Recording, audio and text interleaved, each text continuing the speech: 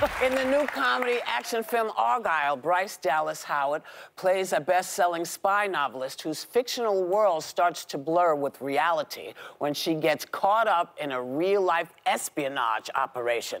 Take a look. I meant it when I said I was a fan, but the next fan that comes over, he's not just dropping by for a selfie, if you catch my drift. He's one of them. Now, I realize this may be Hard to believe, but by the time I've broken his wrist and his pistol falls into your lap, perhaps we will have built up a little trust with one another. and you'll be able to accept two key realities. Reality one, you are in grave danger. Reality two, Two, when I say it's time, it would really be beneficial for you to hold on to me as tight as you can. I'm talking bear hug like you've never held anyone before. Tight. Please welcome Bryce Dallas Howard.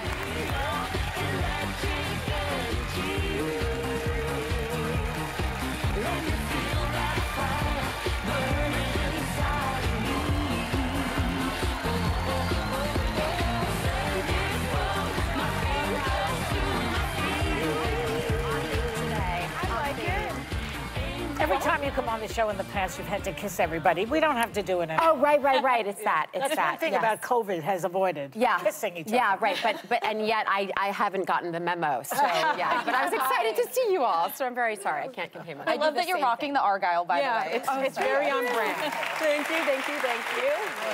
Now, another thing I noticed when you walked out is you walked out to Electric Energy. Yes. From the Argylle soundtrack, which features one of your co-stars, Ariana DeBose. Yes. And on vocals, but this movie is crazy, and we're pretty much sworn to secrecy. So I kept asking the producer, I go, but can I mention it? She goes, no. Probably better not. I go, so what can I say? One thing I would say, it's a theater masterpiece. We sometimes have to watch things on smaller screens. I will definitely want to see this again on a big screen because it's a masterpiece visually, aesthetically, all the things. But I didn't direct it, so thank you very much. Matthew Vaughn directed it. Yeah. And that's his vibe. And it feels like that. But maybe you have a better answer to this. What can you tell us about the film? That was a long way to get to that. Yeah, no, but I cannot tell you how much I appreciate it because it puts all of you in a really difficult position. And you know, this movie is super fun. It's like an insane amount of fun. Electric Energy is a perfect example of that. You know, it's a blast. But it's got twists and turns, and so you know, it's a spy comedy action adventure. I play a novelist. She's created a franchise called Argylle, starring, you know, Henry Cavill, and so it's this kind of idealized version of a spy.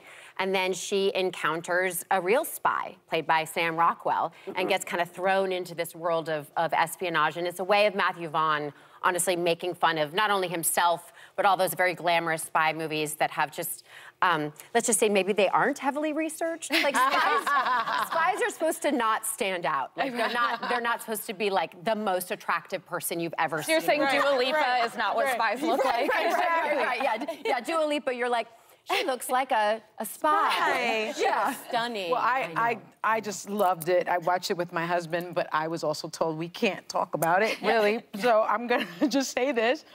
You already mentioned Henry Cavill, who is so gorgeous. It's hard to look away. Like young girl. Yeah, hard to look away. Sam Rockwell, Bryan Cranston, Catherine O'Hara, Sam Jackson is in this. I mean, just to name a few, by the way. Ariana DeBose and Sofia Boutella. It's just Dua Lipa. It's just amazing. And the cat.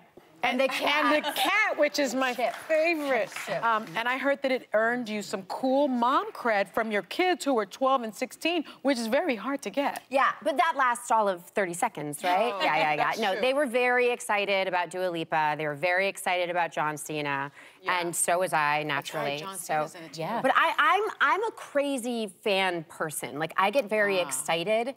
And so, like, you know, like I'm the person that I'm like, oh, they're on set. I've never met them before. I'm just gonna like knock on their trailer until they answer. And they always, you know, the door opens and they're always a little like guarded at first, and then they're like, oh, this is gonna be my like coworker. Okay, yeah, it's gonna be okay. So Whoopi does it every day for me. I've been freaking out backstage because folks don't know this, but I'm like a crazy Trekkie, and I'm obsessed Yes, Baby Yoda. I mean, very honored. Very, very honored. Because I know you direct some of these episodes, but you're also a Trekkie, which I love. I'm a hardcore Trekkie, and Whoopi gave a figurine set of an episode that's very important, actually, for Mandalorian. It's the episode called Clues. Oh, yes. And it really shows off, like, the fun of the holodeck, which is how, really, Mandalorian, we shoot on something called The Volume, how that was inspired. And so I've been, like, beaming. I'm sweating right now. I'm, like, so excited. You two nerding out. I'm sorry, off script. I couldn't take it any longer, so thank you so much. I have to ask about something extremely... You were Gloria in that episode. Anyway, guys, enough. Extremely important. So, Argylle, as we know, is Argylle, yes. based on a book supposedly written by a spy novelist named Elly Conway. Yeah. But there's a conspiracy theory making rounds. And it's actually that Elly Conway is actually a pseudonym for Taylor Swift. Another great fan example of how amazing fans can be when there's a lot of enthusiasm. But it's really important because, you know, Taylor Swift is an icon and works very, very, very hard on all the things that she creates, and we would never want to take credit for anything that, you know, she wasn't a part of. And so so Taylor Swift did not write Argylle, but none of us really have a full understanding of the mystery around Elly Conway. And Matthew Vaughn, who's the director, his daughter heard about this theory about Taylor Swift and rushed into his room and was like, "Why did you not tell me that Taylor Swift wrote Argylle, Dad? Like, you should at least be able to trust me." And he was like, "Pardon?" And went online and saw this. I can't believe that is a theory. But it makes sense, though. It makes sense. There are similarities. Yeah, it's all subliminal, and or I should say probably like entirely subconscious and unintentional. But you know, she wears a lot of Argylle. There's a picture. There's a picture that Matthew saw of her with a cat backpack, and knowing that, you know, she is such a responsible pet guardian. Yes. Like, it was just like, okay, so what's this situation where someone's carrying around a cat and it's okay? That Like, went right over my head when I watched the movie. Oh, really? Yeah. Okay, enough with Taylor Swift. Okay. I work her into every segment. I mean, we love the girl, but it's all right. All right. So it's coming from the right, not the left. Well done. Thank you. Let's talk about your father, Ron Howard, the great director Ron Howard, also known as Opie. Yes. And Richie Cunningham? So you've been tagging along on his movie set since you're a child, right? It's the 35th anniversary of the 1989 film Parenthood, which marks the first time you were officially allowed to be an extra. Yes. Lucky you. Very lucky me. Nepo baby. Yeah, no, I got to be an extra for the first time when I was 7 years old on this set of Parenthood, and it absolutely was one of the greatest. Look, Oh my goodness. I was very excited then. I'm very excited nailed it. now. Tell us a little, what happened there? Well, how did you feel as a child?